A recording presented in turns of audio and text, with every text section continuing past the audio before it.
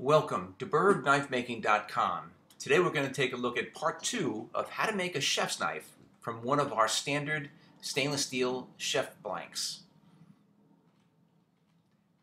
Now the knife that we're going to be finishing off today is actually for a friend of mine, Bob Ramo, from Shooter's Gauntlet in Pennsylvania. But the concept is we're going to be finishing off one of our chef knife blanks. We ended the first of this two-part series after heat treating, sub-zero quench, and tempering. So we'll pick up the build from there. So we're going to do the post-heat treating cleanup. Now I went back to the 2x72. I'm using a handled magnet, vertical, and I'm going to grind with an 80 grit just to clean up the blade. You kind of want to smooth everything out and get rid of any slag that's on the blade. Get rid of all of that remaining color from the tempering. This process does not usually take all that long. You do have to keep a good eye on the blade. You really don't want to end up with any of the deeper grind lines from the 60 grit that we used prior to heat treating.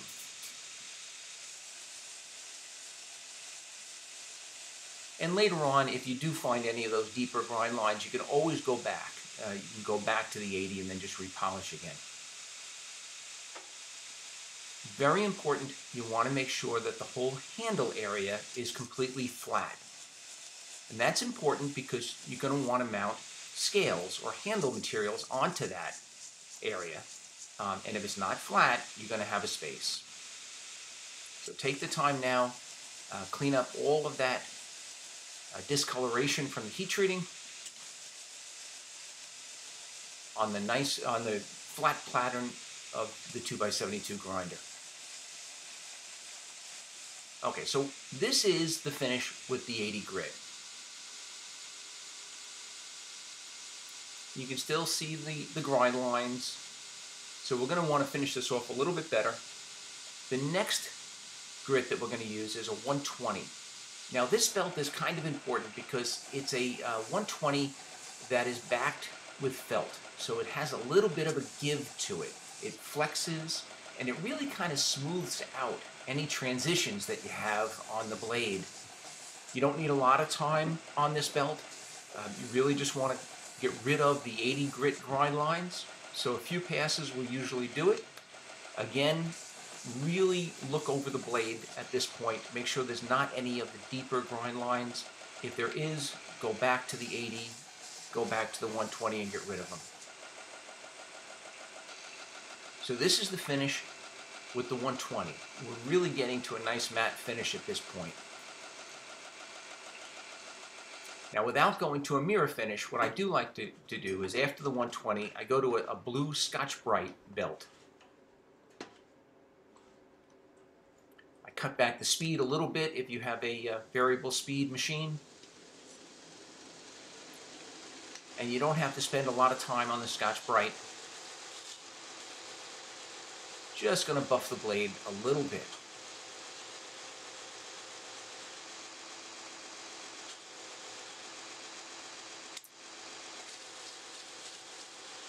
And if you're going to finish off with a matte finish, this is as far as you have to go.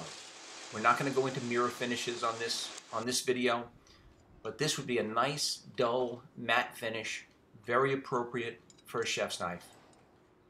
Now this particular build, as I mentioned before, is going to have the logo of my friend's company, Shooter's Gauntlet, and his slogan, "From my cold, dead hands." I'm going to electro etch that onto the blade. We're not really going to cover electro etching on this video. Basically, it's done with cut-out self-adhesive vinyl, which is cut out on a vinyl cutting machine, and it's etched with a 12-volt battery charger. It's actually 12 volts set at 2 amps with an electrolyte solution. It's actually a really neat way of getting images onto the blade for decorative reasons. I do a lot of electro etching on my projects. Bob also picked Carvex. This is the red, white, and blue waving flag scales, very appropriate for this particular blade. I have pre-glued with epoxy blue liners onto the back of each scales. Now, I'm not going to cover every little detail of attaching scales on this video. I've done multiple videos about attaching handle material, but a synopsis of it is we use the Northgard method, or I use the Northgard method. I'm going to glue the blade onto the first side of the scales. Now, I've already shaped and polished the forward edge, because once it's glued onto the blade, you're never going to be able to get it at that front edge to shape it or to polish it. I'm going to clamp that first half exactly where I want it, so that front edge is exactly where I want it on the blade. I'm then going to use a couple of clamps to clamp it into position. I'm going to use a paper towel to clean off any of the epoxy. This is a two-part epoxy that's squeezed out. And then I'm going to clean that edge or that groove again and the entire blade with alcohol, just to make sure that there's no epoxy residue on the blade itself. Once that dries, right now it's already dried, I've already taken it out of the clamps, I'm going to use the pre-drilled holes through the blank as my drill guide, and I'll drill through the first set of scales. Then I'm going to glue the second set of scales into position. Now, I haven't shaped these scales yet. I haven't profiled them. And I do this on scales that are either segmented or have some design that I want to match up left to right. I'm going to match up the front edge of side number 2 with side number 1 so that it's perfectly matched. I'm going to make it so that the waving flag, the white and the blue segments all kind of match up on the sides, and I'm going to clamp that into position. And then I'm going to, again, remove any epoxy that's squeezed out from that forward edge. Do it with a paper towel and a plastic knife, and then I clean it again with alcohol. The next step after that side has dried is to epoxy pins in place. Now, I'm using stainless steel pins. You could certainly use brass. Brass is a little bit easier to cut. I kind of like the look of the stainless. It also scuffs a little bit. It's a little harder to scuff. Once the epoxy is dry on the pins, I'm going to use a very coarse grit belt. This is a 36 grit belt on the 2x72, and I'm going to grind the pins flat with the handle material. Now notice I'm quenching this after only a couple of seconds. With the Carvex material, you don't really want those pins to get too hot. They'll damage the material, almost melt it. I'm then going to work on profiling the scales to match the shape of the handle of the blade. Now you could cut out the majority of this material with a pin saw or with a bandsaw. It goes fast enough on the 2x72 with a coarse grit belt. This is still that same 36 grit belt, and in a couple of minutes I can get rid of the majority of the excess material. You definitely want to wear a respirator when working with this. There's a lot of particulate matter that gets up into the air. I'm going to use a small wheel attachment to get at that groove.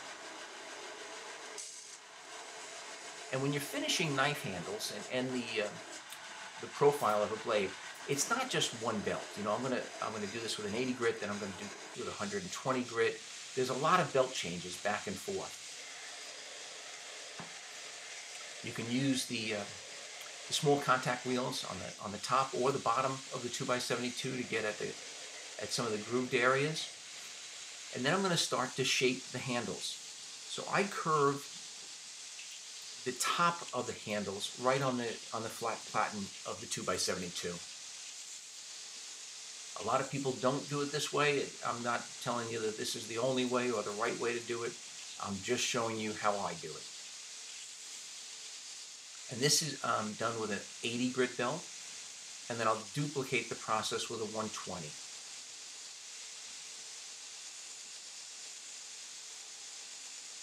Just rounding over each of those sharp 90-degree corners.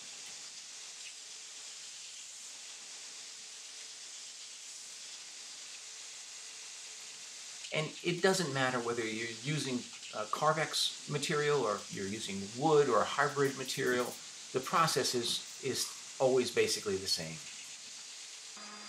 I then use an electric sander, an orbital sander. I do this with an 80 and a 220.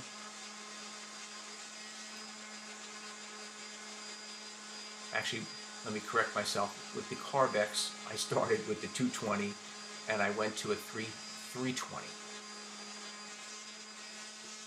And then, of course, there's hand sanding. The Carvex will polish up nicely, but you do have to sand it. I sanded with an 800, 1000, and then quickly with a 2000 grit.